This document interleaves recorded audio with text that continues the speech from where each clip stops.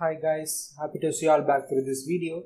So in this video we're just going to focus on Aneka Resource Provisioning Services. Okay, we're just going to see the overview of the Aneka Resource Provisioning Services, and in the next video we're just going to focus on the rest of the things. And in the previous video we have discussed about the tools and technologies and about the Aneka Cloud Platform, and if you wish you can go through that. And this video is just going to focus on this Aneka Resource Provisioning Service. Okay, so normally by the help of Aneka, what we can do in the sense, so why the Aneka Resource Provisioning Services is needed, in the sense the Aneka provides the Aneka framework is mainly meant for providing the platform as a service.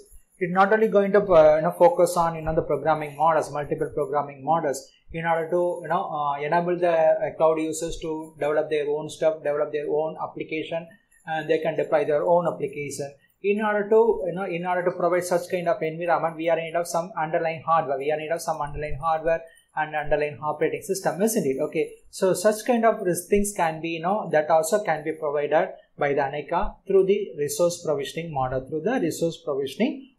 Okay, in order to have a proper platform, in order to have a proper environment for creating our own application, we need some sort of underlying hardware, we need some sort of underlying operating system. It has to be managed by the vendor. It has to be managed by the vendor only. It has to be managed by the cloud service provider only. Okay, so such kind of resources that can be managed properly, that can be managed efficiently with the help of this Aneka Resource Provisioning Services. Okay, so let us deep dive into this particular topic.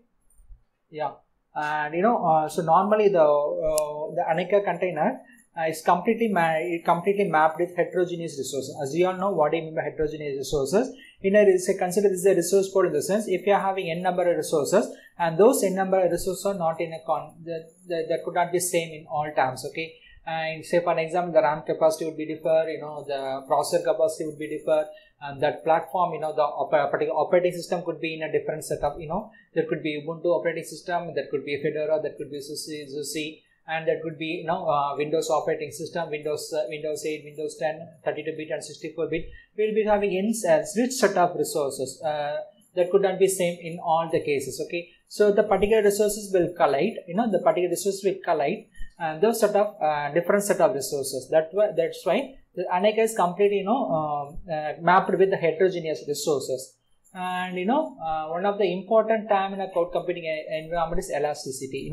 So based on a demand, the particular resources can be scaled up. Particular resources can be, that could be scaled up or it could be scaled down. Okay, and that could be scaled up or scaled down. This elasticity also can be achieved in a very efficient manner with the help of this resource provisioning model. The elasticity can be achieved with the help of resource provisioning framework. Okay, and this Aneka resource provisioning that can be done over private and public cloud environment. Say for an example, initially we will be in a private cloud environment. If the resources are not sufficient, if the resources are insufficient in order to deal with the incoming request in the sense, and what the Aneka will do in the sense, it requires the public cloud environment. It requires the public cloud environment, like Amazon, like Microsoft Azure, and that it approaches the public cloud environment, for availing such kind of resources in order to deal with the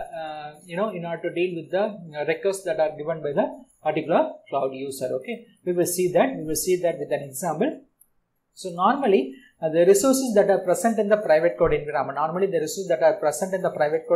has been categorized into two. One is static resources and another is the dynamic resources. And what do you mean by static resources in the sense? If it is a physical server, if it is a physical desktop that is resided in a private cloud environment in the sense, then it is called as a static resources. Dynamic resources in the sense, normally the virtual instances will be created. The virtual instance will be created from the data center that is present in the particular private cloud environment. Okay, hope you know the difference between the physical system and the virtual system, right? Isn't it? The physical in the sense, the desktop and the server, everything will be available physically. Okay, and in an unused system, surely that will be put in an idle position only. But rather, when you go for dynamic resources, the particular instance can be created virtually when it is being demanded, when it is in need of. Okay, and that could be created from the data center.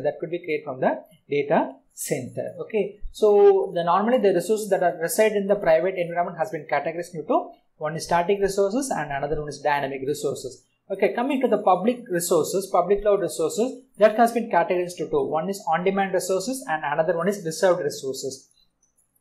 What do you mean by on-demand resources? In the sense, when we are requesting the public cloud environment, immediately dynamically those things will be provided. And coming to the reserved resources, prior to the schedule time, and those set of resources can be reserved. By the particular environment. Okay, so normally the public resources can be categorized into one is on-demand resources and another one is reserved resources. Hope you know the clear idea about the resources that are present in the private resource, that is static resources and dynamic resources, and obviously public resources about on-demand and reserved resources. Hope I have given a clear-cut definition for these things.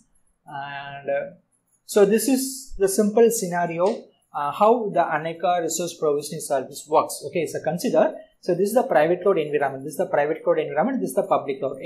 Okay, and in the private cloud environment we are having two set of resources, one is static resources and another one is dynamic resources. Okay, and the static resources, which means that the physical servers, and dynamic resource, which means that virtual machines, that could be a virtual desktop or which could be a virtual server. That is based on the demand, the particular virtual instance can be created. Okay, and in this public cloud, the resources can be provided in two ways. One is on demand, and what is the another one? And another one is the reserved resources. Okay, and so initially we will be in a private cloud environment. If the resources that are present in the particular cloud environment is insufficient in order to deal the incoming request, in the sense, and what the Aneka will do in the sense, it will approach the public cloud environment.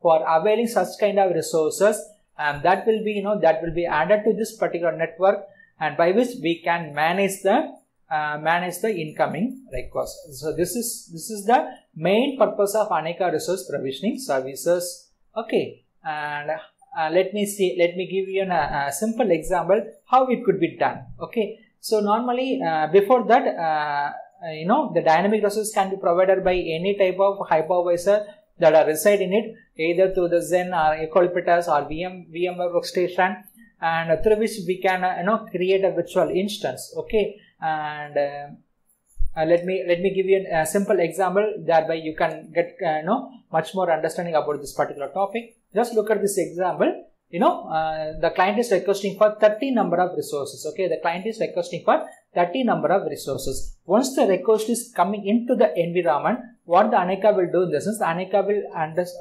identify whatever the resources are free from the particular private cloud environment. This is the private cloud environment. Okay, and this is the public cloud environment. Okay, so on considering a scenario, it identifies that 5 number of physical machines, 5 number of static services, and 12 number of dynamic services are available at present. Okay, so cumulatively how many things we are having, how many resources we are having? 70 number of resources. Okay, but in order to satisfy the particular client request, remaining 30 number of resources are needed. Okay, but these 30 number of resources are not provided by the particular private cloud environment. Okay, in order to satisfy the particular client request, what the Aneka will do in the sense, it will forward the request to the public cloud environment. It requests the public cloud environment to provide this 30 number of resources. Okay, once it has been processed by the public cloud environment, that 30 number of resources can be,